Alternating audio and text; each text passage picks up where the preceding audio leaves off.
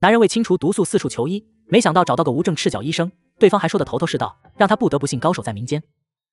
元老会，你不说我都忘了组织还有这个机构。这个元老会是组织养老院吧，没有实权的，更不能干预组织决策。臭丫头，有你说话的份吗？连前辈都不知道尊重，也不知跟谁学的。哼，我又没说错，凶人家干嘛？你再说，当真以为我治不了你？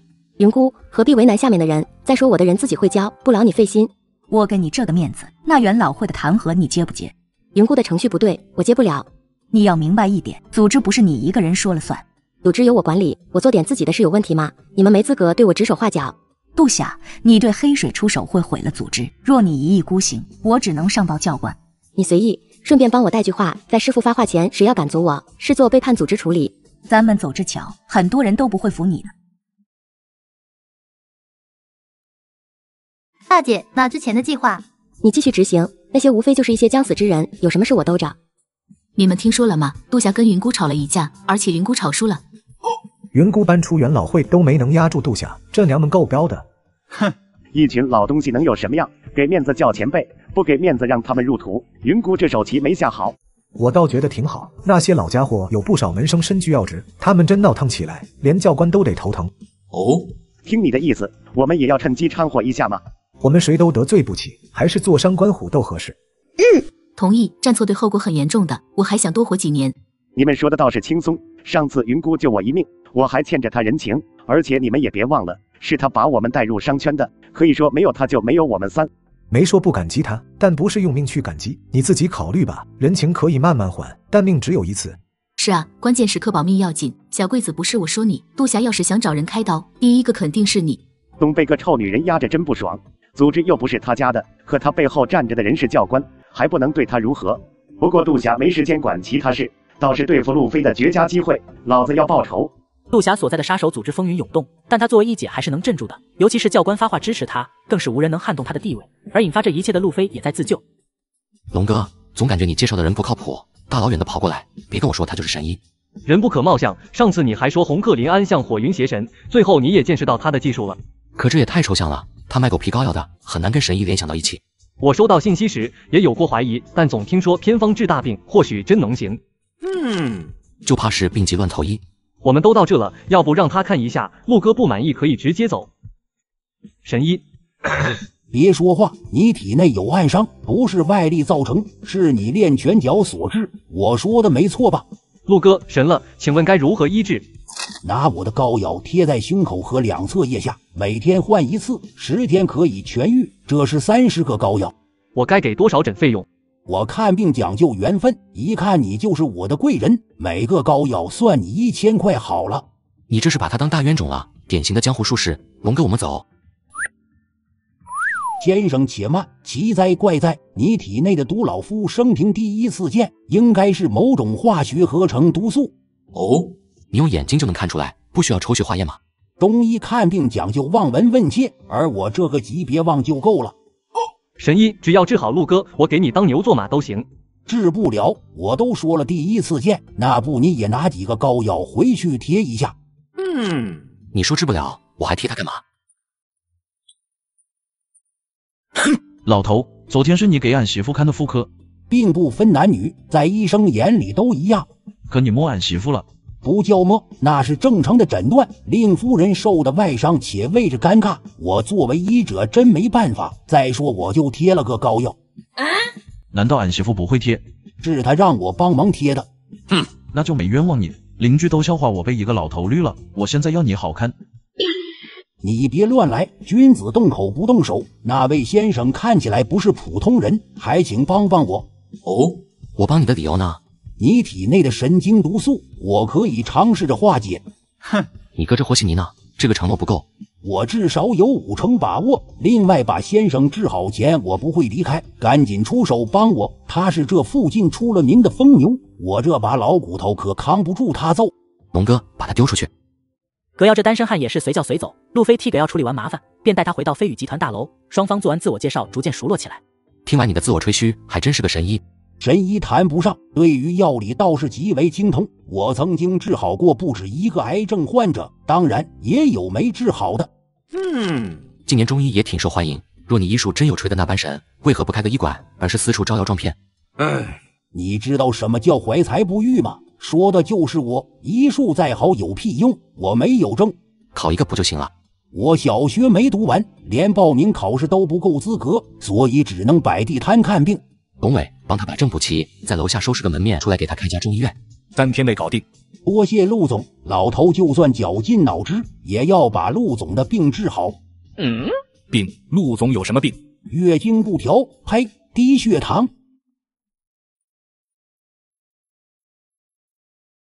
陆哥，你觉得葛耀如何？自恋狂傲，老油条，还有点二。至于他的本事，等把你治好再说。他满嘴跑火车，的确不能轻易相信。他能一语道破我的病，证明不简单。先留着观察一段时间再说。你联系下任总，我们偷摸着过去看看工程进度。你怎么办事的？让你去砸场子，结果你免费给人运土方，还刻意隐瞒我。何家红，你别站着说话不腰疼，他们手里有我黑料，你说我能咋整？黑料？记得你跟任长青没交集的吧？他哪来的黑料？还不是你害的，让我去任长青的开工典礼上捣乱，结果我刚回家就被他派去的人给收拾了。然后你说出了自己的黑料，我真是服了，你特么猪吗？站着说话不腰疼，我被打断了8根排骨，敢不听话吗？要不你去试试。老钱，我们是兄弟，有些话得告诉你，黑料那东西在别人手里太危险，你必须拿回来。我也想，可一旦有点风吹草动，任长青肯定把证据交局子里，倒霉的人还是我。我有个办法可以逼任长青一手，让他交出你的黑料。当真？你可别坑我。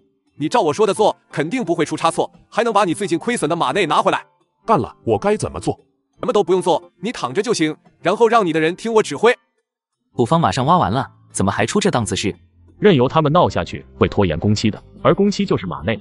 王总，这些我都懂，不少机器台班施工队已进入，他们每天都要花马内，可重点是现在没法动工。不继续挖运土方就算了，还堵门闹事。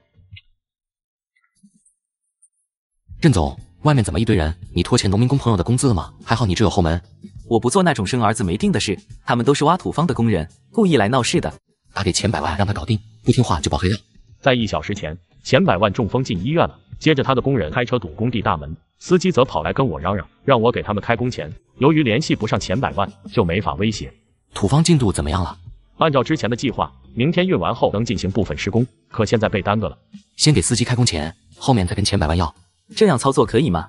羊毛出在羊身上，谁让他跟我耍手段的？以为装死就没事了？那我马上去办。王福建离开不到半小时，阴沉着脸回来了。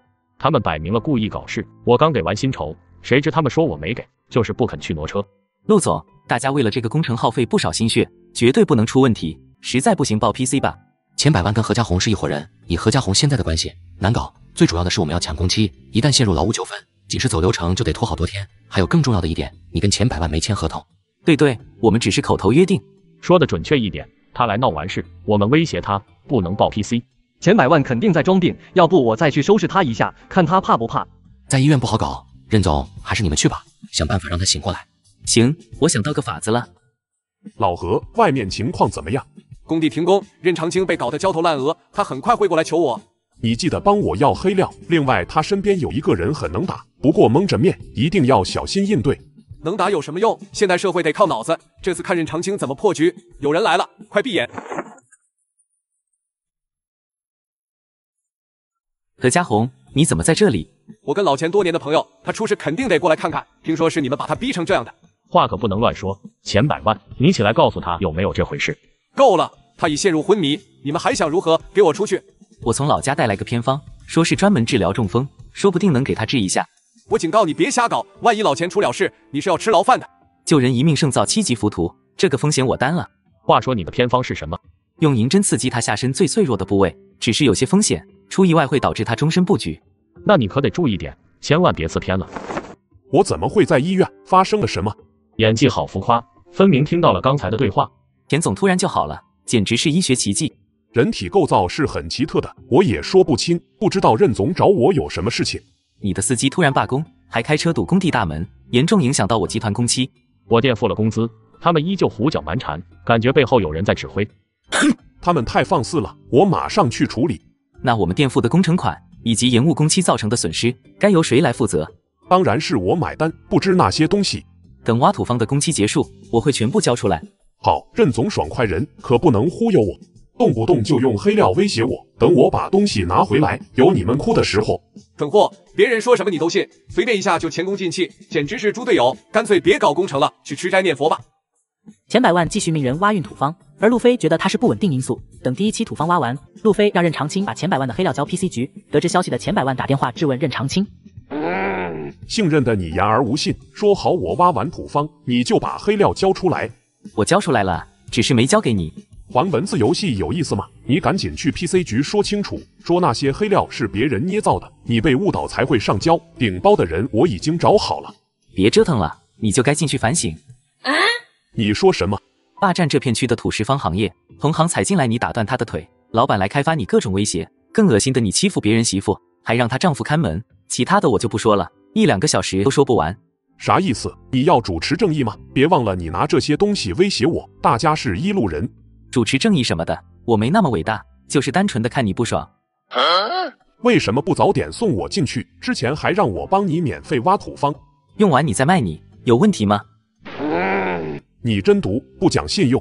哼，你就是个人渣。若我把黑料交还给你，你肯定翻脸对我动手，也别像初学者一样哇哇叫。商场如战场，输了就得认。